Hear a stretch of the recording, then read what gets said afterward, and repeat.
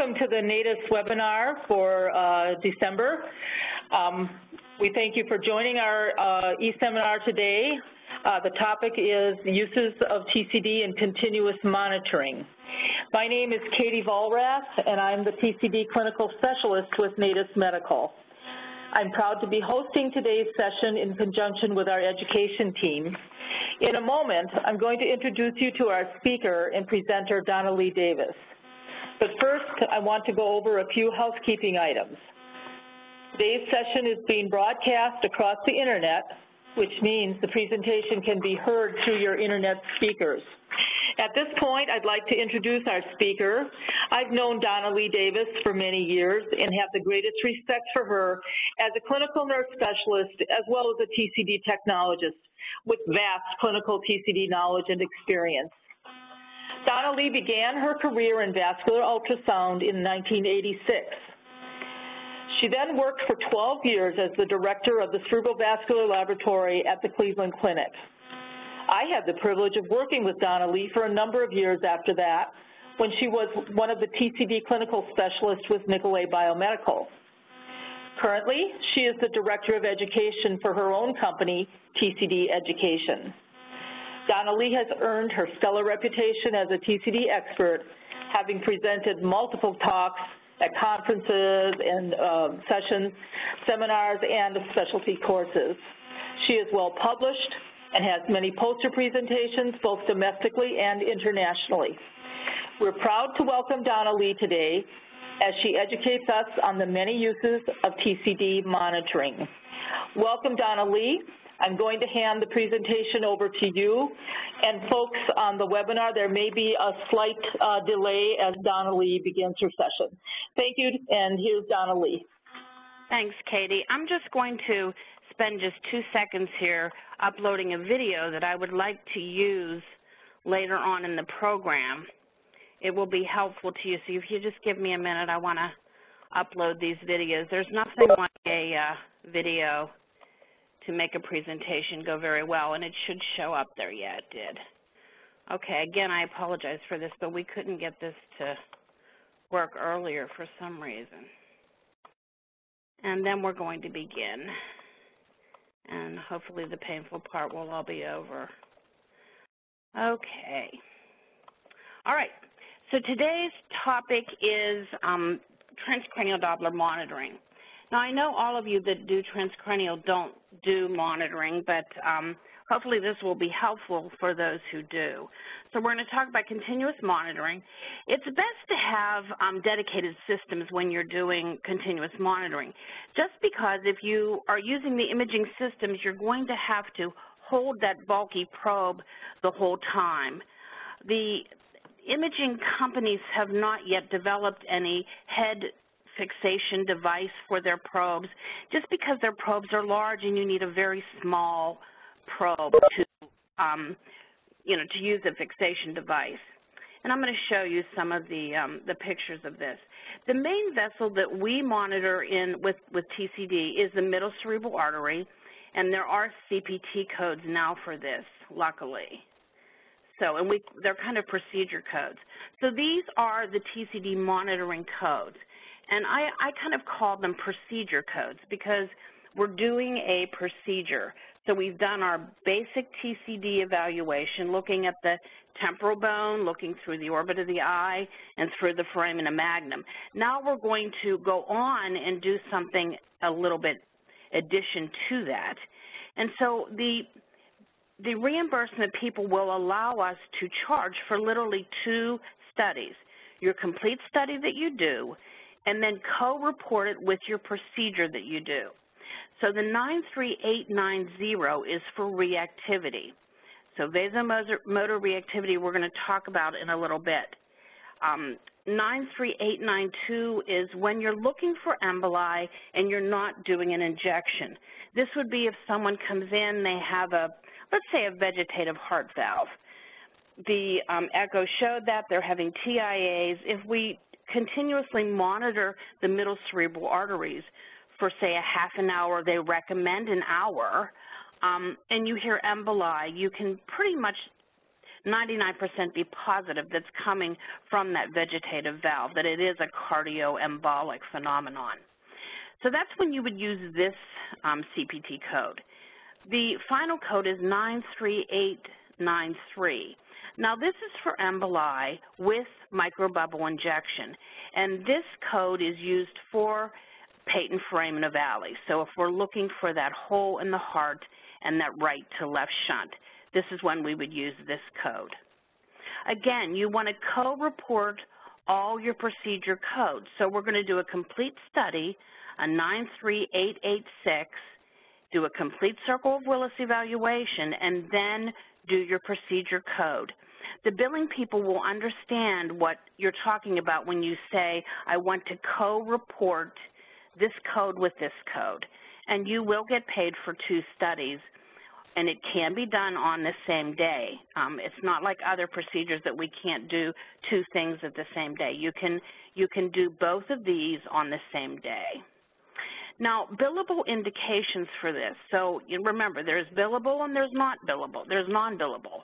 So billable indications would be a microembolic event. Now, people call them MEES, which that's what it stands for, microembolic event, or you hear the verbiage HITS, which stands for high-intensity transient signals. So microembolic events are all a billable indication with TCD. The patent foramen ovale we just talked about a few minutes ago. This is when we would look for emboli following the agitated saline injection that we would give. Okay, so another billable indication is for carotid endarterectomies. This took Chuck Tegler and the boys from the neuro group years and years to get this code approved for endarterectomy.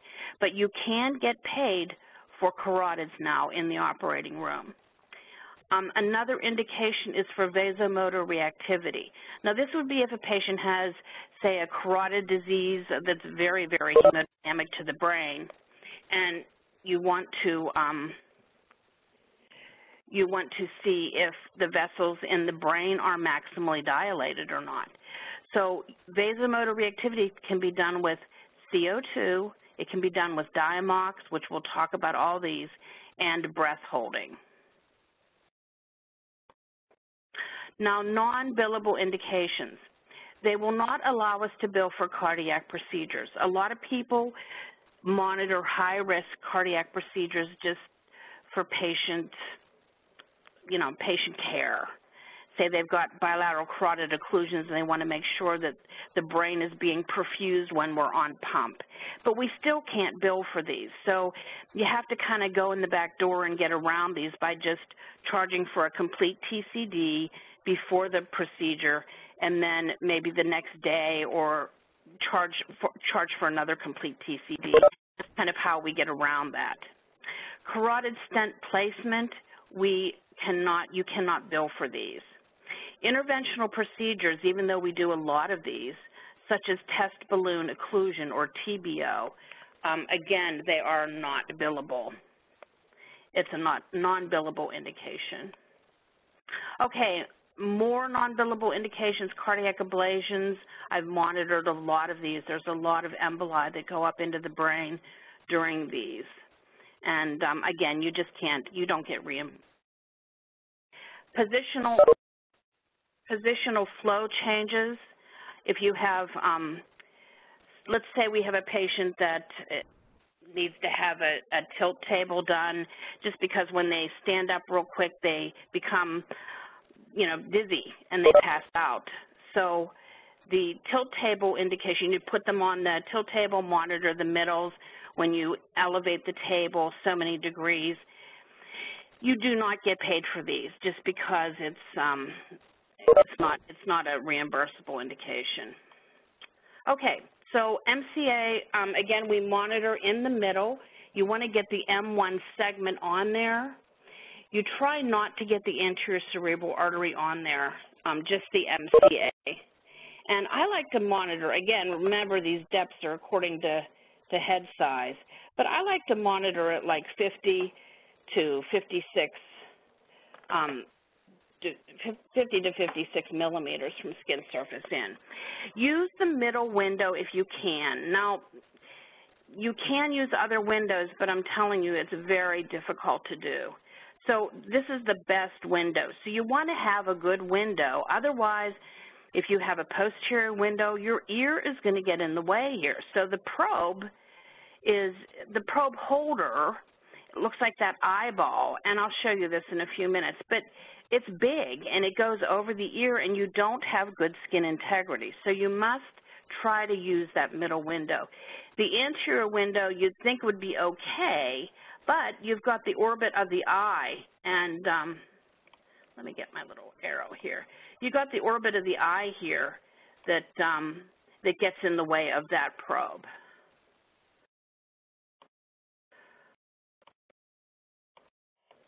Okay, so this is the fixation device that we use.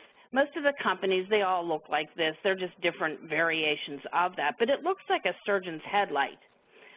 You want to, it has in the back here, it has a strap that looks like your baseball cap, so you can adjust it to the patient's head size. This part of the headpiece you want to have up high. The biggest mistake people make is having it low on the eyebrows here. So you want to have it up higher on this part of your forehead. So up above the eyebrows, right about in here.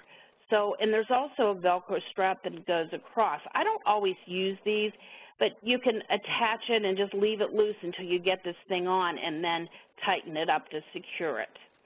This is important. You want to have the back part of this head holder low on the occiput here, below the occipital area. If it's up too high, they slide right up off the head. So you want to have it low, above the shoulders, as low as you can get it. And then have this, again, on the top, above the forehead, right about in this area. And tighten your knob here, like your surgeon's headlight. Tighten this crank down last and get that thing on there good. Now, you want to take, I think the next slide I have this lightened up. So this whole thing right here is a little slide. It's like it allows you to slide this back and forth to get into your window. This big knob here, this black knob, this tightens. I call it the window knob, so it kind of tightens and keeps you in your window.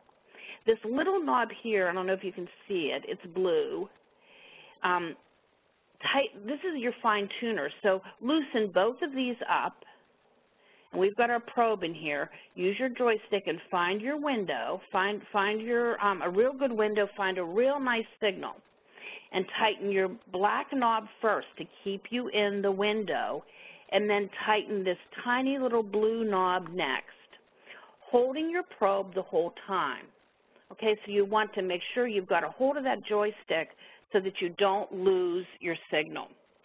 So remember little tricks. Remember your knob here to nose, and this knob here to nose. These eyeballs here, they have a left and a right. So remember, knob to nose. If you have this on the other side, this knob is going to be back by the ear, and you're not going to be able to tighten that up because the ear is going to get in the way. So if you use a little crutch of this knob to nose and this knob to nose, or you can label these right and left. A lot of people just marker them or put a little, label on here that says R and L, so you know which one's right and left. And again, the Velcro strap you can use. Some people use it, but some people don't. It varies on what you feel comfortable with. Now, we're going to go into just setting up the software, setting it up so that you have your monitoring on your screen for you. So to start our exam, we're going to do our complete exam first, and then we're going to go into patient, and then we're going to either go into new patient, or if you've done a complete already, you will select the patient from your list here. And you hit OK, and then we're ready to continue. Okay, So now this is the part that's important. A lot of people, they go into patient, and now they're ready to go into their next little file here that says setup. Setup, and then we've got display, monitoring, protocols. You would think because we're monitoring that you want to go into monitoring. You do not. Do not choose monitoring. You want to go into display. Display is going to change the look of our display. So think about this, it's going to change the display on the screen. Okay, so go into setup, do not go into monitoring, go into display. And what display will give you is this next screen. It's going to say, okay, what do you want to do? Here's monitoring. Do you want to do unilateral monitoring, bilateral monitoring standard, or do you want to do unilateral hits, bilateral hits?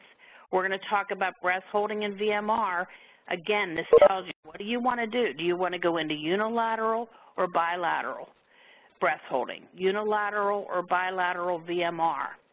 When you're done with your monitoring study to go back into diagnostic, which is what we were in, you have to go into setup display and check off this diagnostic unilateral again, okay? Otherwise, it's going to default to the monitoring that we were using. Okay, so let's start our exam here. We're going to remember to add your vessel label. When this comes up, when this screen comes up, so we're doing monitoring now. When this screen comes up, you're going to see right middle, left middle, but right here, this is going to say none. So it doesn't label these vessels for you. You have to tell the machine, I want my right middle here and my left middle here. To do that, you either click the word none or you go into vessel and it'll let you pick a vessel, right middle or left middle. Okay? Up here on the upper right-hand screen, it's going to have the M mode is what we use for monitoring. In the lower part of our screen here is this thing that says hits here. There's a drop-down menu. You can either have hits, which is going to tell you how many emboli you have. Emboli are orange, artifact are blue. Or you can use this drop-down and it'll say trends. So you can either change this to emboli or to trends. And that, again, is on the lower portion of our screen. So trends is just going to give you your mean flow and whatever else you want to monitor. It's not going to give you any hits on there. Okay, so now we've done all that, and you save one of these and you figure, okay, I'm ready to go now. You have to hit the record button here. So if I get a nice, I have my right middle, my left middle, I have a nice tracing on there. I've got a nice M mode. I know that this is my middle because I've got flow clear out here distal in the 40s. I've got my hits going on. I'm going to select this button here that says baseline. And you think you're ready to go because you hear this flow and you think it's recording. You have to hit start record, which is right here. If you don't hit that, you're not going to be recording anything. I get a lot of calls from people that say, you know, we went in and we thought we had everything going and it didn't record anything. And I'm like, well, did you hit the record button? And they're like, well, we thought we did, but we didn't. So remember that when you are recording, this button is green. When you stop recording, it's going to turn red again. Okay, so it's red before you start. Now it's green because we are now recording. The equipment is recording everything for you. It's saving all your emboli for you. It's saving your artifact for you. It's saving all of your tracings and saving your sound. Okay, so let's say we're done with our examination. Now we're going to print our exam.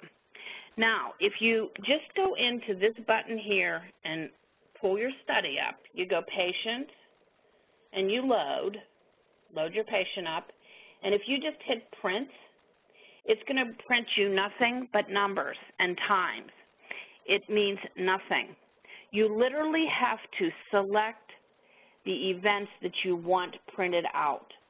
So you have to go over here into this event, list, and you can either just select events all, or you can select I only want hits. You can select I only want predefined events. I only want artifact. You can tell it what you want to print.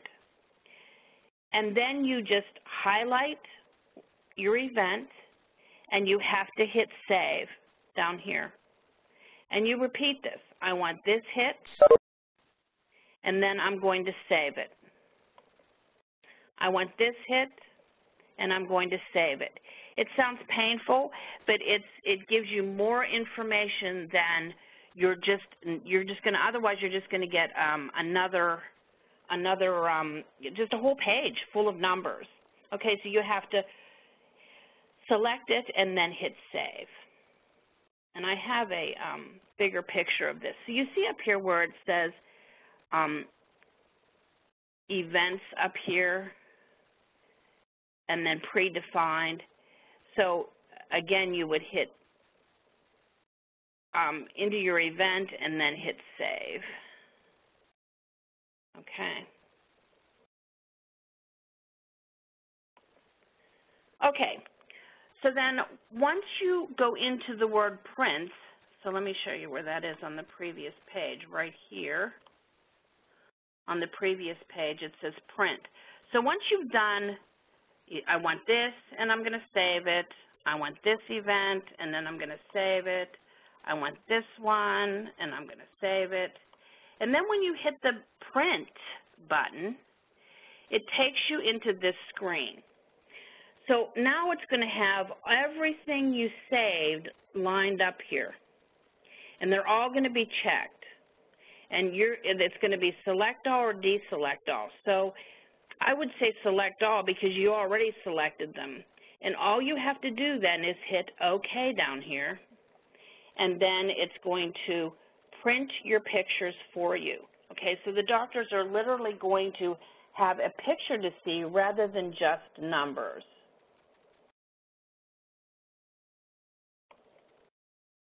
Okay, so now we're going to talk about microembolization, which I think you've probably already had a talk on it, but I quickly want to review. Okay, so every vessel, as you guys know, have many layers. This is a normal vessel lining here. When you have bifurcations, such as the internal-external bulb kind of bifurcation, you have the eddy currents that occur in there.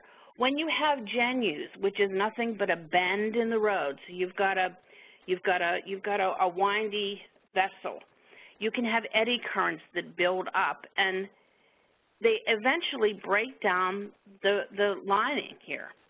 The body senses this, and it tries to repair the lining by putting little platelets on there to try and patch it. It's like a Band-Aid. And then eventually you get fibrin sticking to it, you get red blood cells sticking to it, and you end up with a mess, okay? So you end up with something that can look like this. If you have high cholesterol, you're going to get plaque, okay? So that's how we get that. You can get, here's some platelets. You can get some little platelets thrombi in there. You can get a thrombus that forms in there from the RBC. Then you can have distal embolization that will lead to a thrombus occlusion. Okay, so this is a carotid that I did in the office setting, actually. And you can see the ulceration here, and you can see we took this patient then into the operating room and did an endarterectomy on him. And when they opened this up, this was like tapioca pudding. It was really, really ugly. But he was having emboli from this plaque. You can see how ugly it is inside of there. Okay, common sites for plaque. You can see what I'm talking about. Here's the genu. When we do the siphon, this is what we're looking for. We're looking for disease in this bend of the road here. Also a genu here in the vertebral artery before it turns into the basilar at the vertebro-basilar junction. Or plaque sites here. We talked about the internal and external bifurcation. The aortic arch, they don't have it because this is brain. They weren't thinking about that. But anytime you have bends in the road, you're going to have plaque formation. And plaque can form emboli. Okay, also, we talked about cardiac a little bit. You can have a vegetative valve, which is what this is right here. And it will send emboli up into the brain.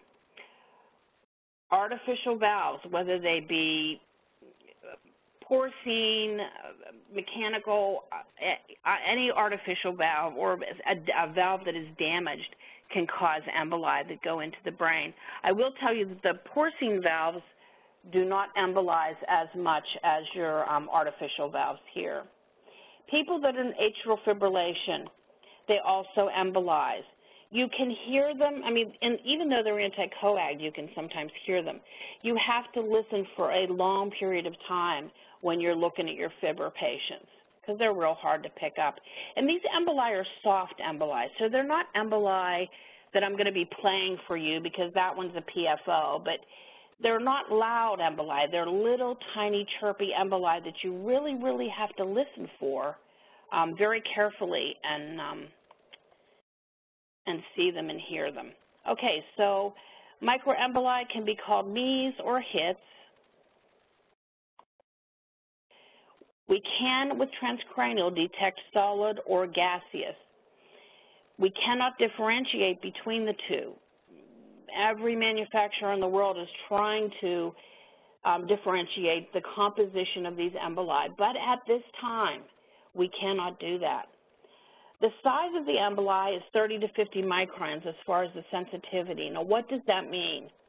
If you take one red blood cell is 10 microns. So if you take 3 red blood cells, clump them together, throw them past the TCD beam, it is going to say that is foreign, that should not be there. So it has a greater reflectivity as well. So you're going to have a higher harmonic. The harmony is greater than 10 decibels. So it doesn't sound like the swishy sound we're used to with the RBC. So you have that sound, and then all of a sudden you have a little blip, blip, a higher emboli, or higher amplitude coming from an emboli.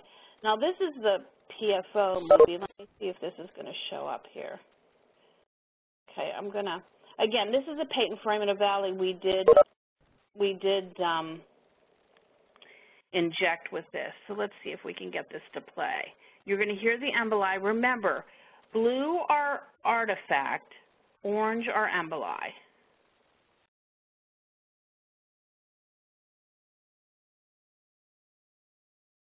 So that's artifact there. That's an embolus. These are all emboli.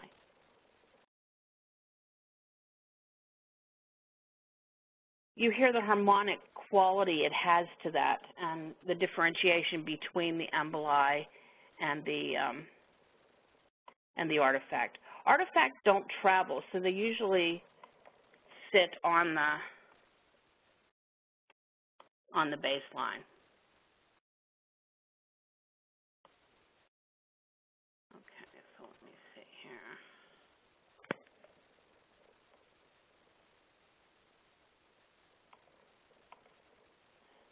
I don't know why it beamed ahead.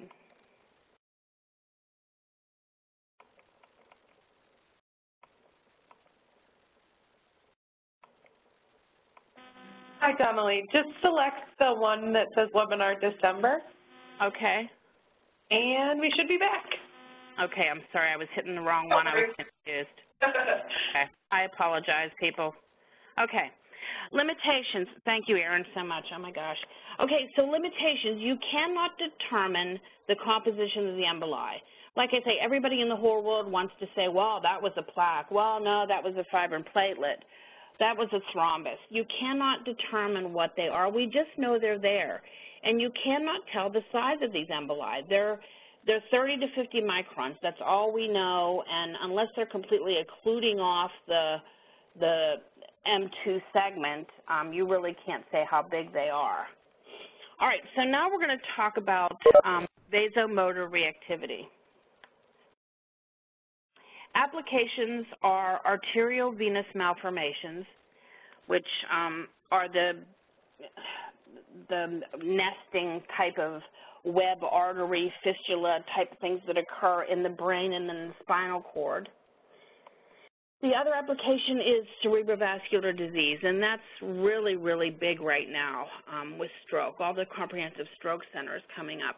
So if you have someone that has a carotid lesion like we talked about earlier, and it's hemodynamically significant, and you wonder, well, are the vessels in the brain, have they dilated up to where they can't protect this patient anymore? These simple reactivity testing, these physiologic testings that we can do, will determine a patient at high risk for acute stroke. So the VMR and the breath holding especially is very, very popular right now in these big stroke centers. The other application for vasomotor reactivity is head injury.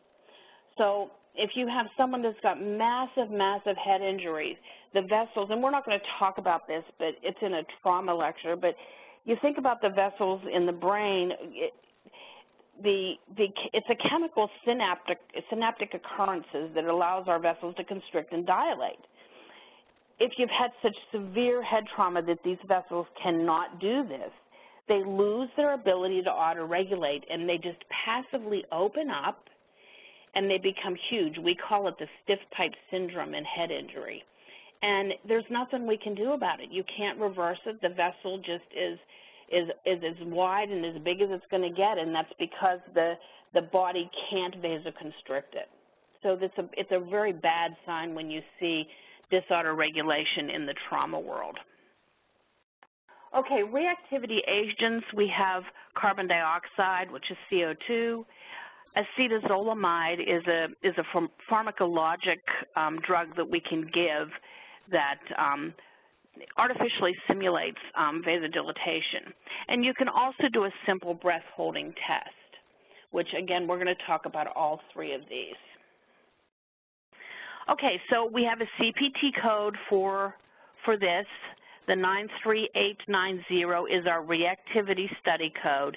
And again, we co-report it with a complete exam.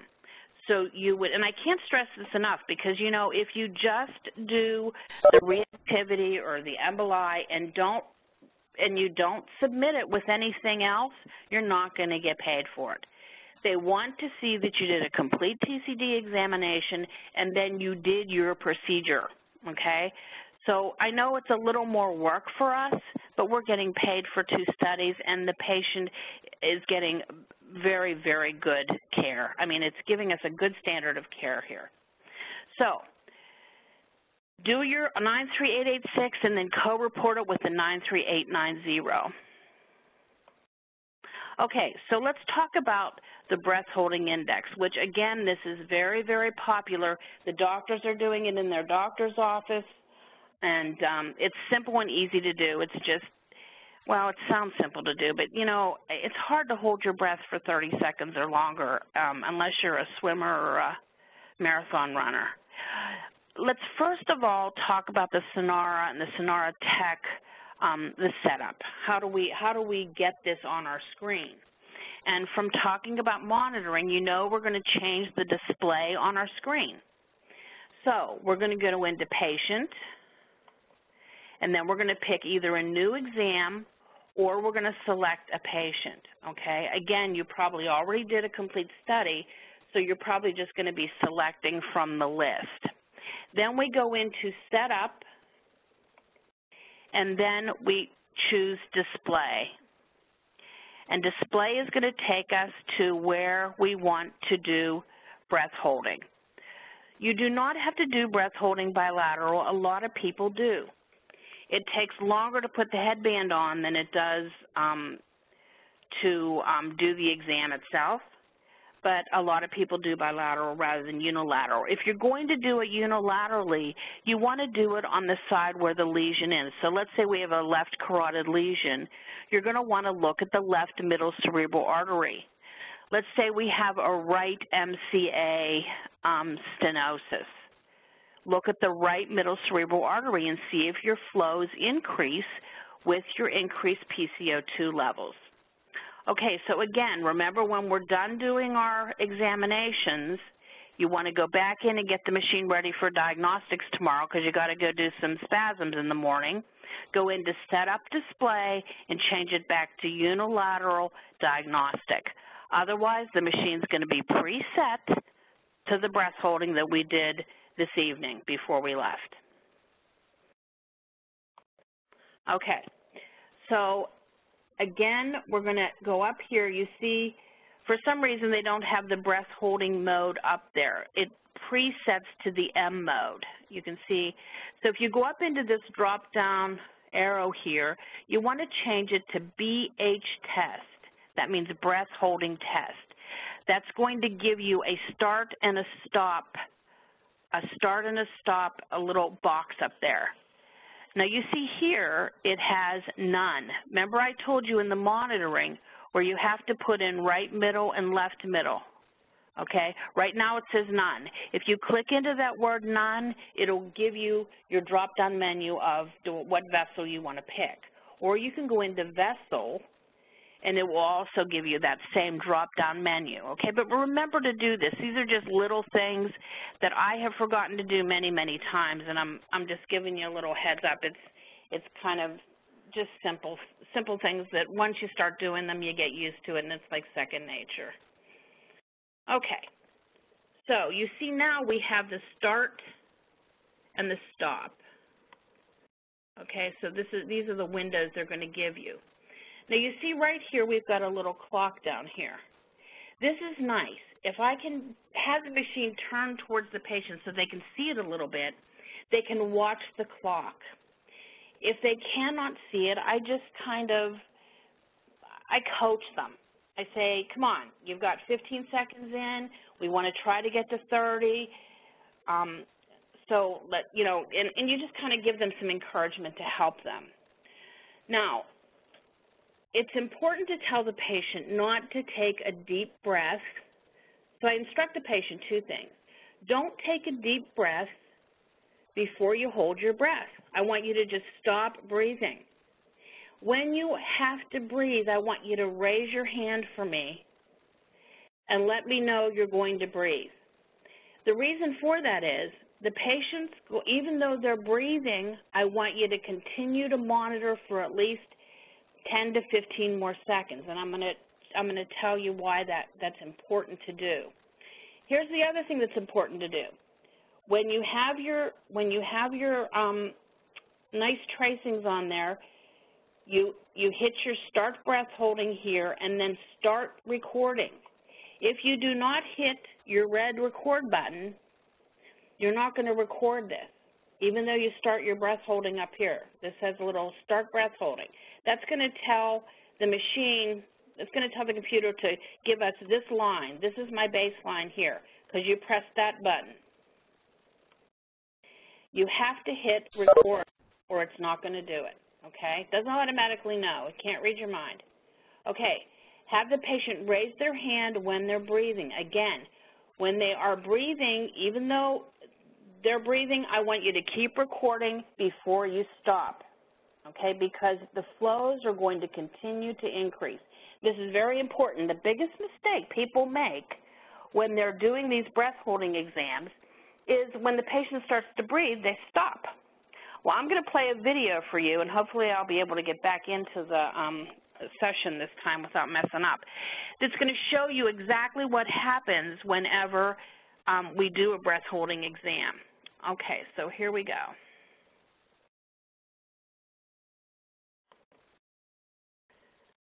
We're going to hopefully start doing this. Okay.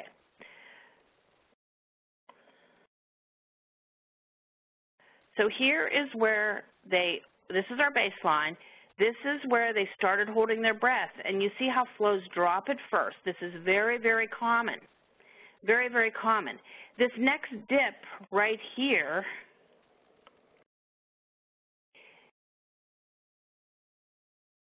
not yet. They're still holding their breath. They're still holding their breath. you see this next dip coming up right in here is when they started to breathe. But look what happens to our flows.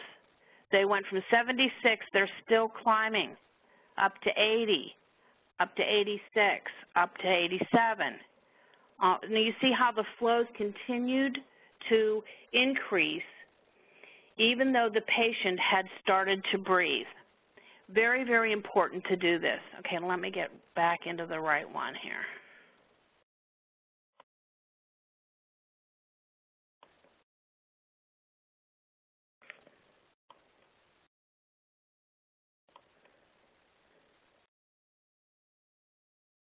We'll just, okay. So now, we know to do that now. So let's say we don't like what we saved. We screwed up a little bit. When we hit stop breath holding, we stopped it too soon. So you want to hit start breath holding, and then whenever those flows get at the highest, then you hit stop breath holding down here. If you go into patient and load your exam, because you're going to review your exam, you can manipulate this line here. So I can take a little bar and I can move it over to where let's say I wanted this to be here. I can move this bar over to here and hit start breath holding. Then I can move this yellowish bar over to where I want and then hit stop breath holding. And it's going to change these pictures for you, and it'll change these numbers down here. Okay? So you can manipulate this data once you've done these exams, and you can actually do this even with vasomotor reactivity, which we're going to talk about in a few minutes. Now, this is the easy thing. You don't have to do that save and, pick your event and save like we did in monitoring. This, you get what you want, and you have to be happy with this, and then you go up into this print button here, and you just hit print. And it prints this whole screen out for you, and down here it gives the doctor the data. How long did the patient hold their breath? What is the breath holding index? The breath holding index in this software is the same that was published in the JAMA article, this article right here. The April 26th of 2000, it was published. The breath holding index is greater than or equal to 0.69. Okay, let's talk about reactivity for a few minutes, and then we're going to complete the presentation after we talk about Diamox. This is a CO2 tank that has 5 to 6% CO2 in it. This is the rebreather mask that we use. You can get respiratory therapy to get this for you. They will do that. You just have to ask them. Again, you go into patient, new exam or select, go into setup, and you change it to VMR testing, whether it be unilateral or bilateral. Okay, so you want to change your M mode. This is what it's preset to. You want to change it to vasomotor reactivity mode, and that's going to give you 3 different boxes here. I think I show that on the next slide here. Yeah, you have a baseline, a maximum, and a minimum velocity. Again, you have your lines, baseline, maximum, minimum, maximum, minimum. You can manipulate these just like I told you. When we do this, you have to remember to hit start record. Okay, so there's the start button that you want to hit start. I don't know if it's on this last slide here. Let me see. No, it's not. Okay, so you want to have them breathe in 3 to 5 minutes of CO2, and then you want to remeasure, and then you have them hyperventilate for 3 to 5 minutes. I know that sounds like a long time. A lot of your elderly people do not tolerate this. Remember, again, to label your vessel up here because this is going to say none. Young people tolerate it a little more than elderly. Kids, forget it. You cannot use the CO2 on them. They just don't do well. The West Coast does more VMR than the East Coast. If you have good reaction, you're going to have a greater than, this is just showing you how this increases.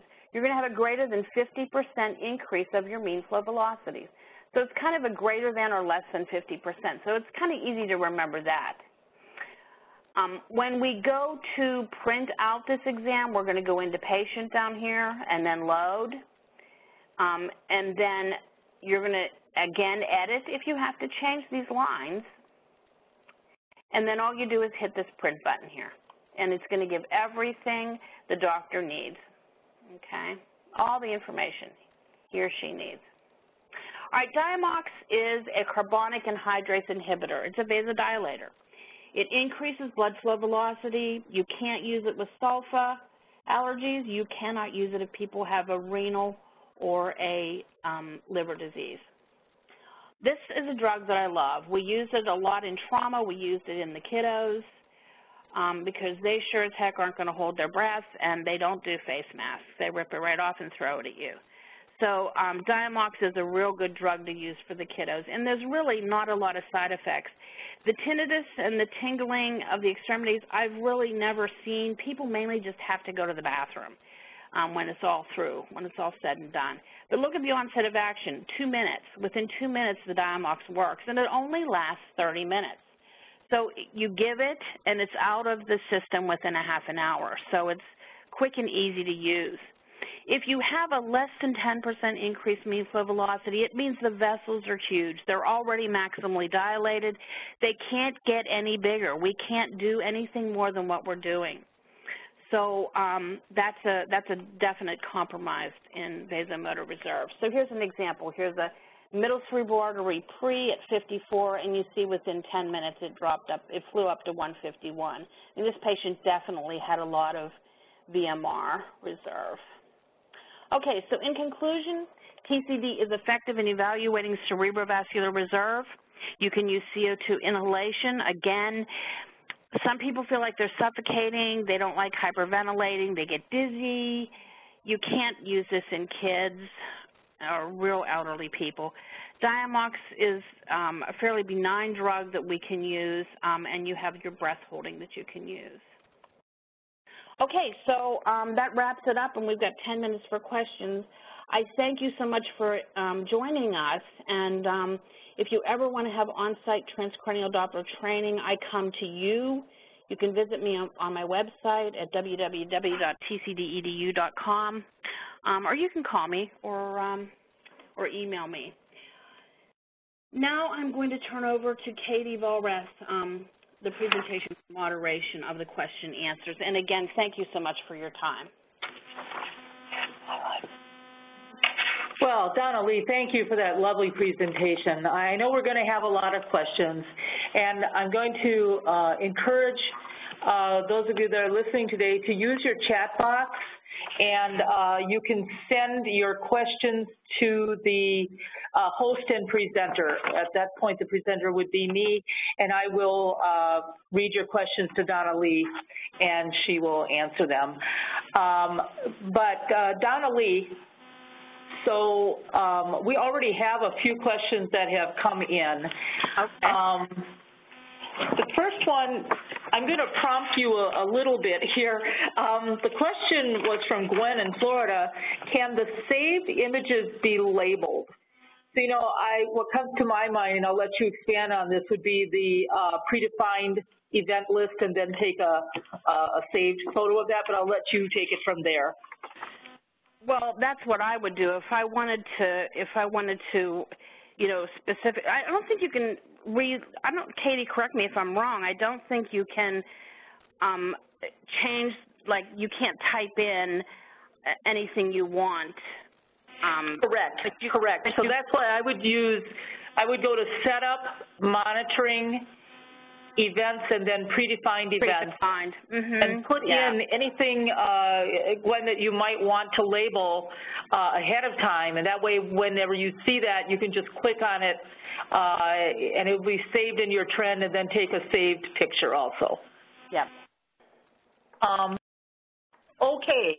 On monitoring, if a single hit is detected within a 30-minute time period, might it just have been artifact is the question. Well, I'm just going to tell you normal. Normal for emboli is 0. That's the normal number. Nobody should have emboli. Now, to differentiate whether it's artifact or an embolus truly, you have to look at the waveform and listen, replay the waveform. It has to have that high harmonic. You don't want to have it sitting on the baseline because, remember, if it's on the baseline, the artifactual blip is on the baseline, that means it's not traveling. The embolus has to be enveloped in that waveform, which is the part of the cardiac cycle. So, and it has to have a higher harmony. It can't be scratchy or a low. I mean, it can be still low if it's a soft embolus from, say, a heart valve. But artifact are very scratchy. They're non-harmonic. All right. Thank you, Donnelly. You ready for the next one? Yes, go ahead. We have a question from Tawana. She's asking, can you go into a completed study and continue to take additional waveforms for a basic TCD? Can you go into an additional? I think she's asking if once you've loaded your study, can you add to the exam? The answer would be no. Right. Absolutely not. You have to go in and start a new one. I mean, even if the plug gets pulled, somebody walks past and I'm in the middle of an exam and somebody pulls out the plug and I start again, I have to add to the last exam. It won't let you add to it. Okay, and I would agree with that. All right, here's one. How can I get paid for my time when performing a non-billable procedure such as you mentioned a tilt table? How do I get paid for that? You know, the only way you can get paid for that is to do your complete exam and then do the tilt table and follow it up either the next morning or do another complete exam. There's really, that's the only way you can go in the back door is to just charge for a complete and then follow it up the next day post-procedure, and that's how the doctor would dictate it. This is post-procedure tilt table, day number 1 or whatever. So that's kind of how we've always done it, and it's worked well. I mean, we've never had anything rejected using that method. All right. Let's see. My doctor wants us to evaluate the basilar artery for emboli. How can I use the headgear for that? You can't. If you're looking at a basilar artery, you have to hold it. There's no way around it, and it's painful because I've done it. Hopefully you have some sonographers that will help you out, you know, do shifts. I'll do 10 minutes, you do 10 minutes, and then I'll come back and do 10 minutes. It's really how you have to do it because you cannot use the head holder. I mean, unless you know something that I don't know, Katie, if there's any additional devices, apparatuses that you could add on to the headband we have, I don't know. No, all you can do is hand hold it, as Donnelly said, and, you know, you really have to make sure that ergonomically you get yourself into a comfortable, appropriate position. So if the patient is, you know, lying supine, make sure that you really brace your arm because there is no holder that can stay in place for the basilar artery. Yeah, you want to lay it like, you want to sit at the head of the bed, have the patient lay on their side so that your whole arm is rested. And just monitor that way. I mean, that's the best way. Very good. You can't do it sitting up. I'm telling you, it's just too hard. You just get exhausted. This one, Donnelly, is from Jade. Can you leave the monitoring screen and return to a complete, or in other words, a diagnostic screen to co-report the 2 exams together without losing exam data? No. Yeah. So I think what's important here is that we have a diagnostic exam, and then we have a monitoring exam, and you must go in and choose which one you're doing each time, as Donnelly described so nicely. So you couldn't go back and forth. Jade, I hope that we're answering your question. We're running a little bit short on time here, but Donnelly, we've got time for just a few more. Okay. Let me just sort through these. Well, what if the patient can't hold their breath for 30 seconds when you're doing breath holding? You know, you just have to let the doctor know that they, however many seconds they were able to hold it, and it'll be the physician's determination of, well, was this good enough, or do I need to, you know, resort to maybe CO2 or maybe, you know, try a little bit of Diamox. That'll be the physician's call, but just let them know that they could only hold their breath 20 seconds. And, you know, look at the flow changes, and if, you know, it'll just be their call. There is no set protocol for that, let me put it that way. So you mentioned Diamox. We've got a caller that would like to know, under what circumstances do you choose breath holding versus VMR versus Diamox? Well, that's a prime example is what I was just telling you. A patient can't hold their breath. You know, we had a little girl that had moya, and you know, she would not keep the face mask on to do, first of all, she couldn't hold her breath. We tried that. That was futile. And then we tried to use the CO2. She wouldn't keep the face mask on. So we just went with a half a gram of Diamox and gave it to her. That would be one instance that any child, pediatric, and the trauma world, we usually always use the Diamox because most of them are intubated and, you know, unresponsive. They can't help you out there. So it would be those kind of instances, people that just can't hold their breath. Very good. One last question. Are you up to that, Donnelly? Absolutely. Okay. This one was regarding coding. You say that the emboli monitoring codes must be co-reported with a diagnostic probe. Does that have to be a complete study, or what if what if the MD just wanted you to look at the MCAs bilaterally?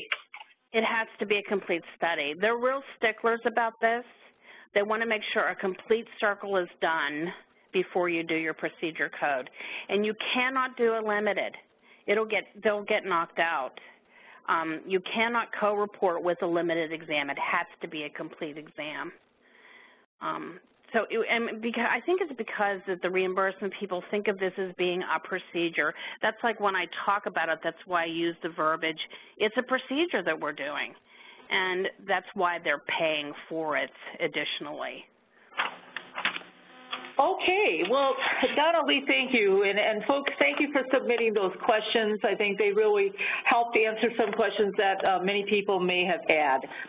At this point, then, we are just about done with our webinar this time. If you have any questions, feel free to email me. I'm the TCD clinical specialist here. Although I go by the name Katie, my actual name is Keitha, so don't make that mistake. Sending the email to Katie, not Keitha. And then our TCD product manager is Aisha Upal, and you could also feel free to contact her if you have any questions. Again, Donnelly, we thank you so much for this lovely webinar, and thank everybody for joining us. And this will conclude, thank you, Donnelly. So this will conclude the webinar for today. We'll look forward to seeing you next time.